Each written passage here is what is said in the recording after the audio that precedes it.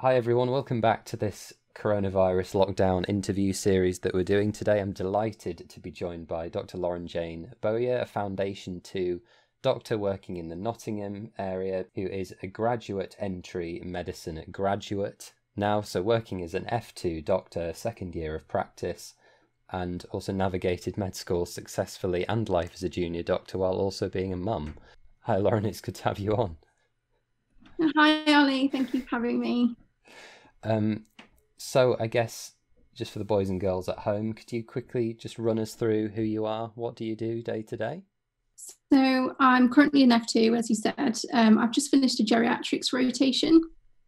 So that kind of is quite a specialist role, actually. It's working in ED, and it's trying to discharge patients who don't necessarily need to be there.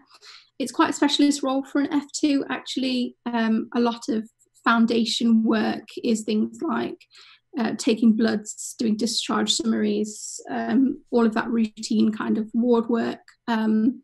Actually, my F2 year's not really been like that at all. So day to day, I'm more clerking patients in ED and then discharging them home, which is quite a responsibility, actually, to send someone away from the hospital and into the community. Sure. So that's what I do day to day. Excellent. So again, I'm just running theme of this series, mostly watched by people thinking about coming to medical school and becoming doctors, or medical students who may shortly become doctors. A lot of people are interested in how foundation jobs actually work. See, it used to be different a while ago when people heard about house jobs and so on. So would you mind just taking us very quickly about how during your F1 and F2 how your jobs actually work? Jobs in the sense of kind of the day-to-day work, or move rotating, Yeah, like the or different placements you might do. okay. So when you're at medical school, you apply for a foundation block. So you can't cherry pick necessarily all six of those jobs. What you might do is you might say, so for me, I really wanted to do cardiac surgery and I really wanted to do obs and gynae. So of those six jobs, I was able to find a couple of blocks where it had those two jobs. And then everything else is just what you get. Some of those will be community placements and they will work differently than your hospital placements. You will have at least one community placement. I've had two, or should have had two. And then the day-to-day life will be largely the same for the most part, unless you've got some really specialist jobs. So when you apply, you will rank what jobs you want all the way down to the bottom. There'll be about 80 of them. And then based on your medical school scores and your SJT scores, you'll be allocated wherever in the kind of ranking you get put. Sure. I was lucky enough to get my first choice job, which Hey. was really nice because I am a parent.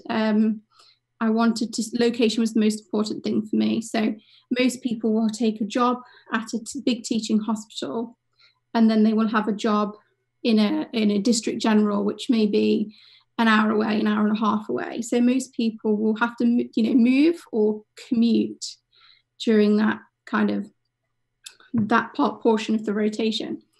There are always a couple of jobs that are stuck with both the kind of big teaching hospital jobs, but they're very, very competitive and difficult to get. But because of my caring responsibilities, it was really important for me to try and snag one of those. Sure. So I worked really, really hard at med school to try and make sure that that was the case. And I was able to get one, which was really fantastic. So I would urge anyone who's sort of in a similar position to me to think about strategically ranking those jobs and think about location, and then your choice of placement can be secondary. So that's how we kind of choose our placements. Yeah. In terms of how it works, so the administration of the foundation program is probably what we all find the most stressful. So depending on where you are will depend on how effectively you get notified as to where you're going to be. So you will usually get contacted 6 weeks before with the rota. Now, as a foundation doctor, Well, as all doctors, we are working a 48-hour average in terms of our hours, but it can be anything up to about 72 hours. I have to say, in my foundation program, I very rarely worked 72-hour placements, but there have been a couple of weeks where I've done sort of 72, 72, 72, and it's a lot. It's really a lot, especially for me. It's a lot. So you will be allocated to a kind of whichever job you have. The majority of jobs, or in fact, both of my F1 placements, which were cardiac surgery and haematology, worked very similar in terms of what I was expected to do. Mm-hmm. So rota 6 weeks before, night shifts, which are usually in my trust, you would do a Friday, a Saturday and a Sunday, have the Monday off because obviously you work to Monday morning, have the Tuesday off and then back on the wards Wednesday, Thursday, Friday. Or you would do Monday through to Friday as night shifts, 12-hour shifts, and then you'd be off the weekend. And that's standard depending on whether you're on medicine or surgery. Hours will vary depending on where you are. So for me, surgery was better for my life because you would start at 7:30 in the morning and you would finish at 5. But because you're doing more hours week to week, you would have less time to kind of do on-calls. Sure. Whereas on medicine, you would do sort of 9 to 5, and then they've got loads of hours spare to say, actually, you're working till 10 tonight, right, and again and again and again. So mostly things will work similar in terms of hours, but there are some variations. In terms of the actual day-to-day work, so ward round first thing. Yep. My top tips for doing ward round is make sure you know your patients. That's the way to impress your consultants. So at the end of every day, I would always make sure all of the X-ray reports that they had requested, on that day were written in the notes, all of the blood results in the notes, echo reports in the notes. And then when they come to ward round in the morning, they want to know, how's my echo? And and you can tell them, and it speeds ward round up and it makes you look really efficient and really, really good at your job. And I did really well on cardiac surgery because I did that. So that would be my top tip for ward round. You can use that wherever. Yeah.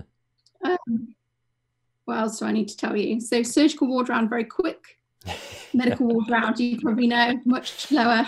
Yeah, I am. Experience. I'm a big fan of surgical ward round. It's like CT scan, blood discharge home. C medics, yeah. C medics. I really like that. But same kind of applies to medicine. The rest of my day, so ward round would give me a load of jobs. So it can be tricky if you're the only doctor on the ward. So you're going to need to scribe in the notes, and you're also going to need to make your jobs list. So it helps to make sure you've written all the beds down, things like that. Be really on top of your jobs. Like I would never miss a job, always try and anticipate what that patient will need if you can do it beforehand. Yeah. And then I would spend the majority of the day doing those ward jobs. On cardiac surgery and haematology, that would be mostly on my own. And sometimes they can be busy days if you're on your own, because if ward round doesn't finish until 11 and then you've got 20 million jobs to do. And those jobs would range from things like taking bloods, ordering scans, might be reviewing a patient, but as an F1, that's a bit less likely. I did find that because sometimes when there was my F2 and myself as the F1, he would take a lead on the more clinical stuff and I would do more of the TTO kind of things. I would always have an order for how I would tackle my jobs. So blood's always first because they need to go off to the lab. So you want to get those back. Scans always ordered first if possible. And just to have a really good system as to what you're doing and when. So you can get all of that information back so the consultants can move their patient forward. The things that would invariably interrupt that would be patients becoming unwell. So you'll be all on top of your jobs. You're just about to go for lunch and then someone gets really sick. and they will need to be clerked, or someone has a fall and then you have to do the whole fall stuff. Sure. So that would be part of the job as well. That would be the main bread and butter, really, of the job as a foundation doctor. The only other thing is discharge summaries, which are the bane of every junior doctor's life, because, kind of as I told you, there's an order to how we tend to do things. You want things that are going to go off and, need 4 hours to process to be done first. Yeah. Whereas with a discharge summary, it's at the bottom of your priority list because of there's no clinical need really. And you spend a lot of time on the wards actually being chased for, 10, have you done these 10 TTOs? And you think, well, actually I've got a patient who's scoring at an 8 over here, so I'm going to do this first. And then actually I know this person's at 4 now, but they're going to need to be seen as well. So they would also need to be fit in. Yeah. We also have teaching once a week, which you must go to. It's protected time. And you must always, always, always take your breaks. It's a skill in itself. It's a skill. Amazing. So let's just talk a bit about navigating med school and life as a junior, as a mum. So you're a graduate medic, like myself, but far, far more qualified. Where did you train then as a graduate? So I trained at Nottingham. At Nottingham, okay. Yeah. And what did you do before? So I have a theology degree. So I have had a bit of a circuitous route into medicine. I did a degree in theology, and I've had a couple of jobs. I used to work as a bank cashier. I used to run the office of the CEO for Boots, which is nowhere near as impressive as it sounds. It does sound quite impressive. It sounds impressive, but it's not. It's really not. I was admin, but it does sound good. So I'd had a couple of jobs. I'd done a degree in theology, which obviously qualified me to do the graduate program. Yes, yeah. I graduated in 2011, and my son was born in 2012. Yeah. And I started medical school in 2013. Okay. And was that 4 years? So it would have been 2017. It was 4 years, but I took a year out in the middle, because I felt like I wasn't spending enough time with my son. So I took some time out, and we had a lovely year together. Well, okay. That's really important, I think, to discuss, because questions that I get invariably sent from viewers and things a lot. Obviously, something I don't have any direct experience with. So how did you find that process of approaching the medical school, I assume, and saying, actually, I need to take time out? Were they okay about that? So I'd had some quite extreme circumstances in medical school. My dad had got really poorly. He'd been diagnosed with terminal cancer, and he got very unwell and he died. I'm sorry. At the same time, I separated from my son's father. Right. And we actually didn't have anywhere to live. It was a very, very, very tumultuous time for both George and I. Yeah. And all the while, I was going through medical school. I was in my first year of medical school, and I did really well. I kind of just got on with it, and I, one day at a time, and I managed to get through. But by the time I got into the third year of medical school, I had sort of an ongoing custody battle. It had been going on for a few years, and I just reached a point of complete sort of burnout, really. Yeah.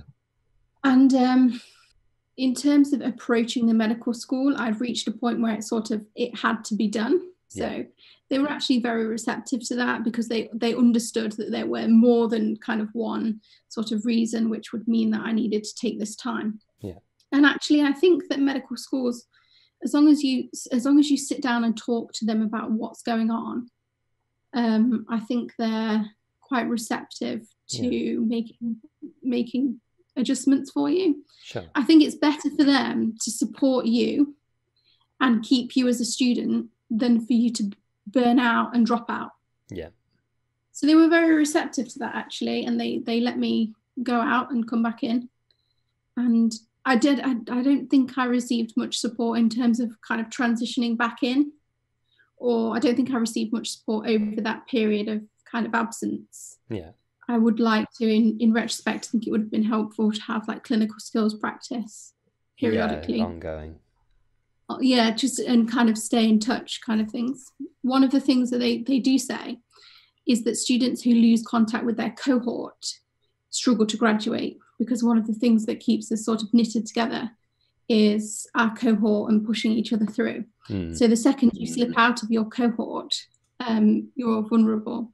And that's definitely something to be aware of. So it would have been nice if there was some support for that, which there wasn't. But in terms of being able to take the time, they were really supportive. Okay. I mean, it's good to hear again. I think, certainly when I was thinking about coming to medical school or when I was talking to people, it's stories like that I feel you don't get exposed to kind of wisdom like that, which I think a lot of people have, if they are parents already or they have significant responsibility. As I'm sure, obviously, a lot of people perceive it as a real barrier to entry, and I'm not going to be a doctor because I've got these other things to deal with. But actually, speaking to people like you and to people on my course that have done this, there are ways, obviously, that people manage to make it work, however difficult it may be in the interim. I definitely think that as graduate students, we are more susceptible to life events. So I know a couple of people whose parents have died during medical school, because obviously the majority of people are slightly older, so they're kind of more, their parents might be older, or people have ill health, or they have children. So I think as graduates, we're more susceptible to life events, which makes studying at the level of graduate entry medicine quite difficult. But life happens to everyone.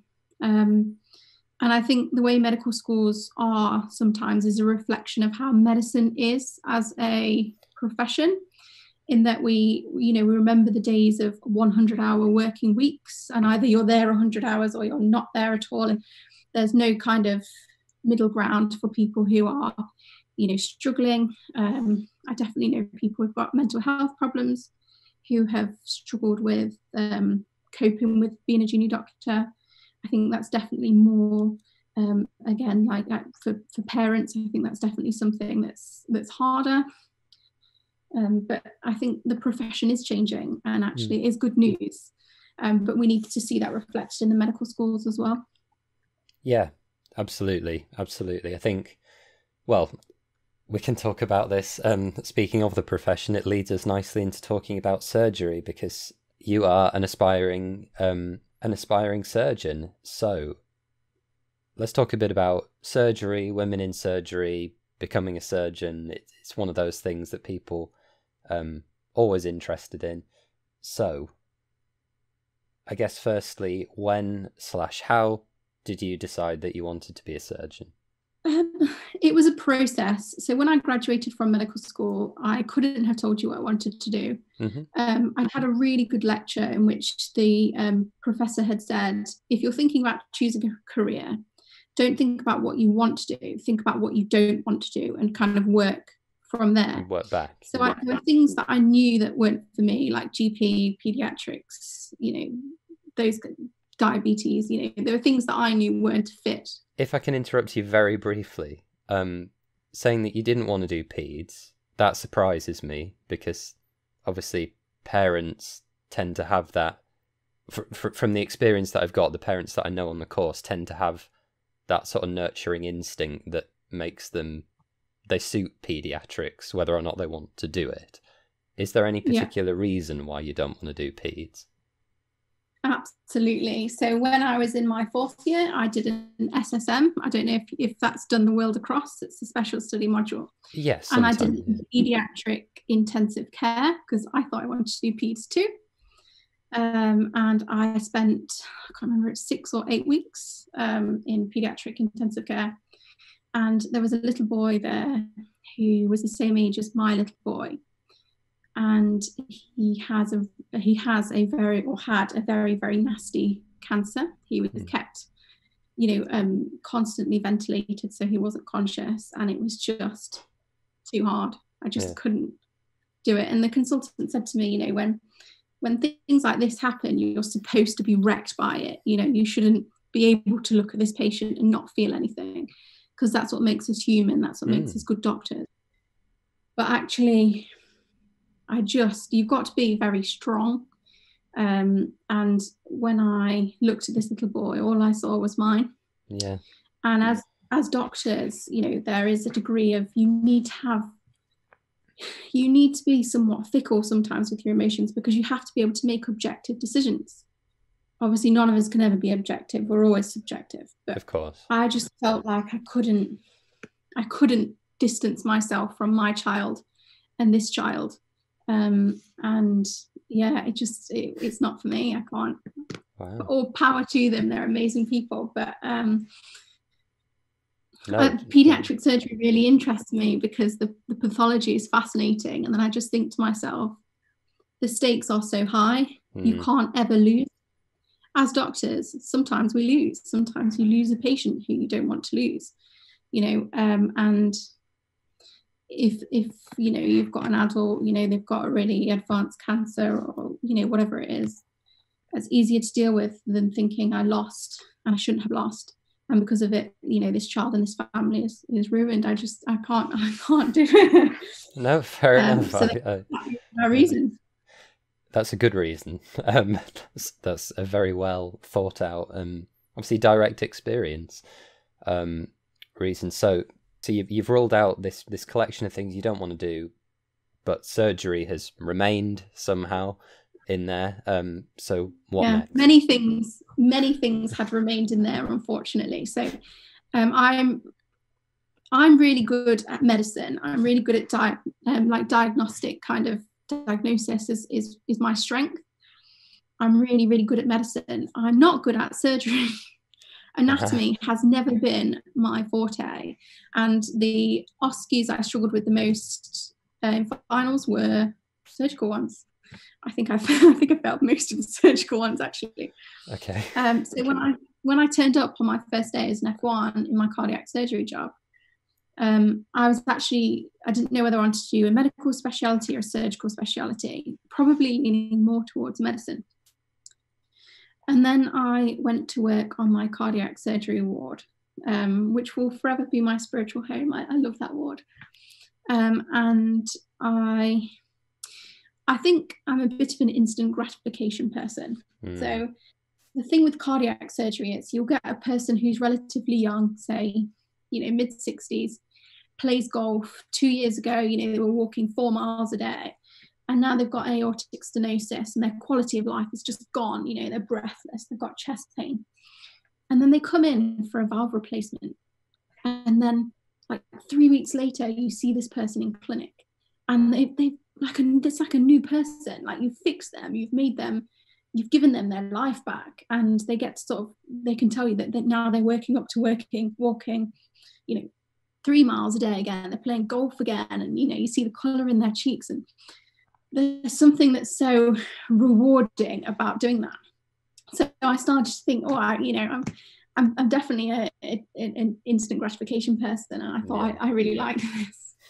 And in medical school, I had never loved surgery, because I think we sort of stand at the back and it's really boring, and or you've got like a tiny little screen and you can't see anything apart from bowel, and you can't work out which way's up and which way's down. Yeah, where you are. Like, it's really badly taught. Or you get to hold something and you just stand there and it's really boring. So medical school never kind of really did anything for me for surgery. But then on cardiac surgery, I went into theatre, and there was this registrar who's about my age. She went obviously straight through, so she's a couple of years older than me, but not much, and she's just this tiny little woman. And I saw her kind of do a stenotomy. So she had this bone saw, and she was this tiny little woman with this massive power saw cracking this. You know, this was a big guy's chest. Like, you know, he was like in his 60s. He was a really big chap, and there's just this tiny woman that's kind of slicing through his ribs with the saw. And I was like, this is my kind of woman. I love her. I want to be this woman. And she did that, and she assisted the consultant, because the consultants in cardiac surgery are very hands-on in terms of the surgery that they do. And I just thought, this is for me. I love this. This woman is my heroine. And the more time I spent on the wards, the more I realised that kind of a shorter ward round is for me. I don't want to be on the wards all the time. I love the idea of being kind of in surgery, in clinic, brief ward round. So I kind of in my heart decided I wanted to do surgery. But the problem with surgery is it takes a lot from you. It's not like there are in medicine much more friendlier specialities towards women and towards mothers specifically. So I've had a much easier life, I think, if I'd done obs and gynae. So I thought about doing obs and gynae because you've got medicine, you've got surgery, and it's much, much, much friendlier towards mothers. Lots of people are part-time. There's a great culture in obs and gynae, but it just wasn't for me. And you know, I sat down and had a conversation with my fiance and said, you know, as a family, how do we feel about me pursuing this? Because it's going to mean more hours. It's going to mean I'm here less. And I had to sit and think, you know, how is this going to affect my child? Because he comes first ultimately. But I didn't work this hard. Yeah, of course. Medical school, to walk away and do something that I don't want to do. Yeah. So, you know, I felt like I owed it to him as much as to myself to show him what it's like to have a parent working and striving for something and doing something that they love. I want to say to him every day, go out and work hard at school so that one day you can do a job that you love. You know, I wanted to inspire and motivate him. Amazing. And the jury's still out as to whether I've done that. But we'll see. But the thing with surgery is that I think being a parent in surgery is fine if you're not a graduate medic. So if I had gone to medical school at 18 and not had a child, I'm 32 now, so I would probably be almost a consultant. So were I having this first baby now, you know, my hours wouldn't be terrible. I've already done the hard work. I've done the registrar years. I've done the, you know, all of the projects and all of the things that you need to do, the courses for surgery. Yeah. And I'm almost able to kind of take a step back as a consultant almost and you know, take that time out for a child. But when you're a graduate, you're having to do those foundation years as a parent. You're having to do your registrar years as a parent. And I think that makes it much, much, much more difficult. So this year, obviously I'm taking a year out because I'm about to have a baby, but this year I've used a lot of my holiday to do courses. I recently qualified as an ILS instructor. That was all done in my own time. Well done.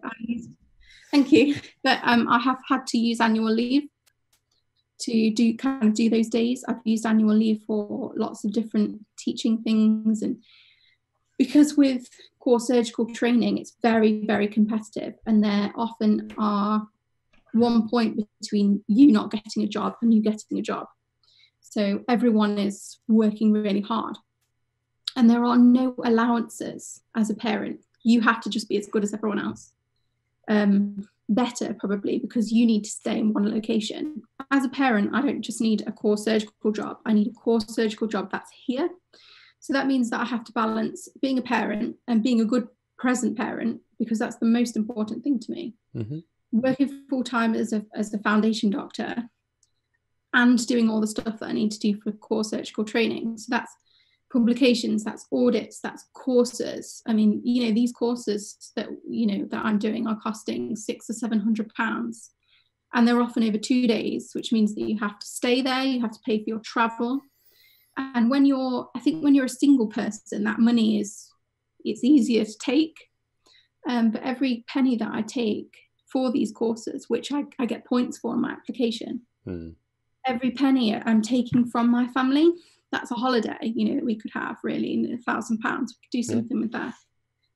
So being a parent and wanting to be a surgeon is constantly about balancing the beast that is surgery, that constantly needs feeding, and your loyalties to your family. And they always have to come first. You know, my son always has to come first. And actually, I would say, as a foundation doctor, the hours haven't been too bad as a parent, I have to say, for the most part.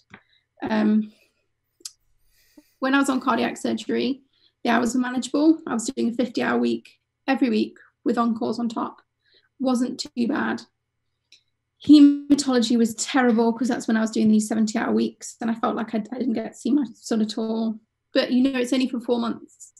And then I went on to child psychiatry, which was 9 to 5, Monday to Friday, with only 2 weekend on-calls in 4 months.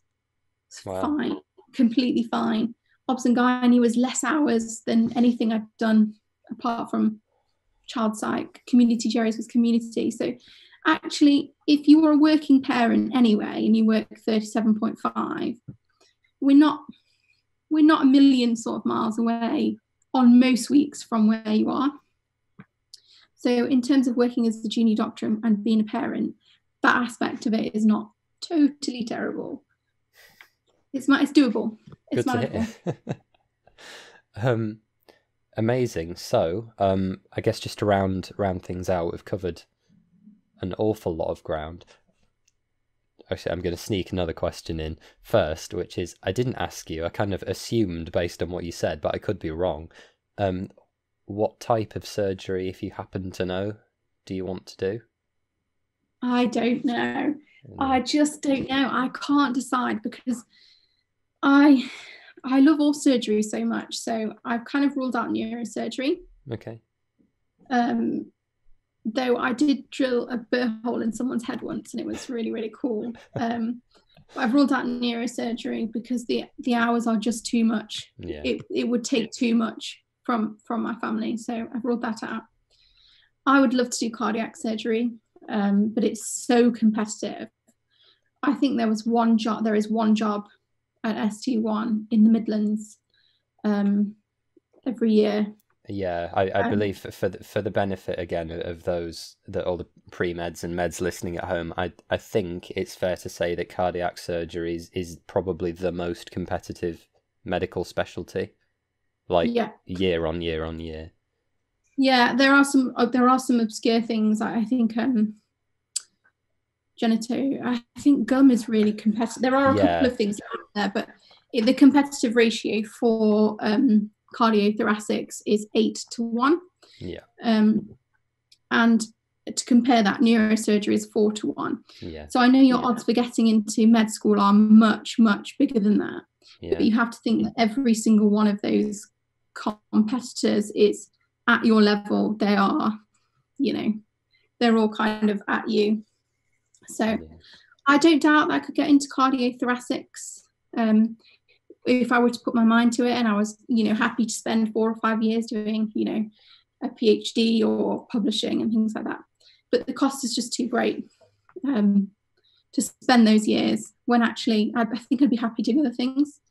So I'm trying to do my rule out thing. And I've ruled out sort of urology, but I think probably maybe plastics. Oh.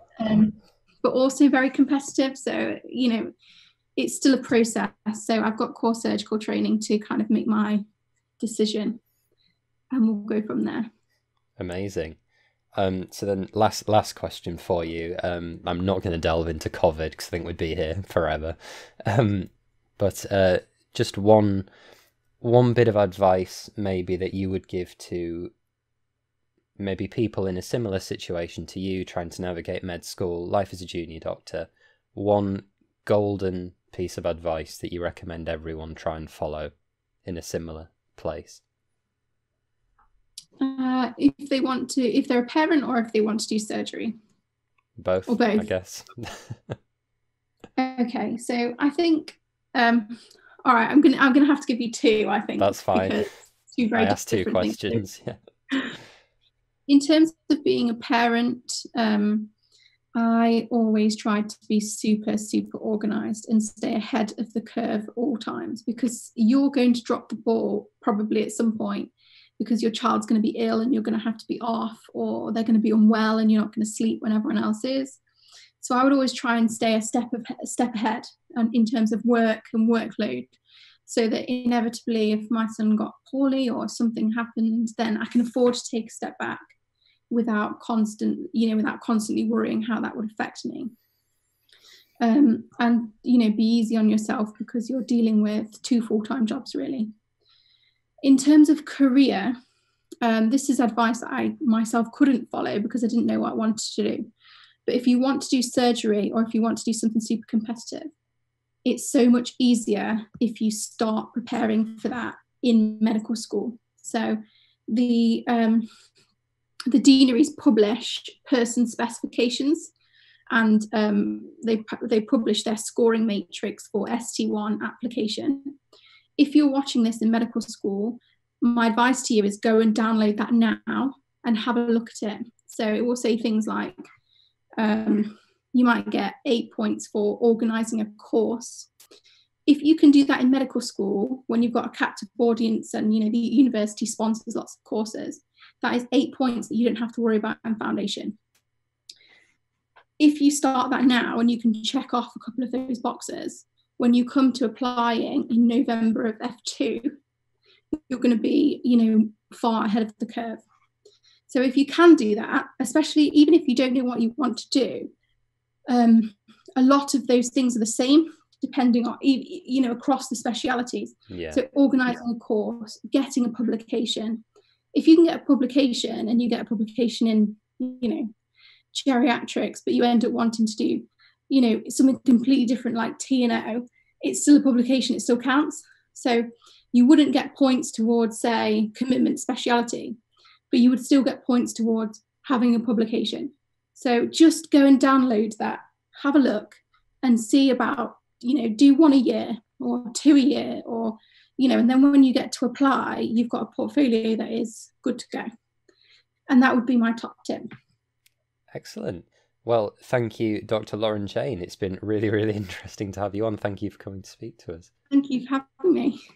How can people find you? How can they follow obviously you run a YouTube channel as well. How can people find you online? So I'm at The Surgical Doctor on YouTube and on Instagram. Great. Okay, links to everything will be both kind of embedded into this video in the description. You'll be able to find Lauren-Jane's stuff. Well, thank you very much. Take care, and I hope to speak to you again soon. Thanks, Ollie.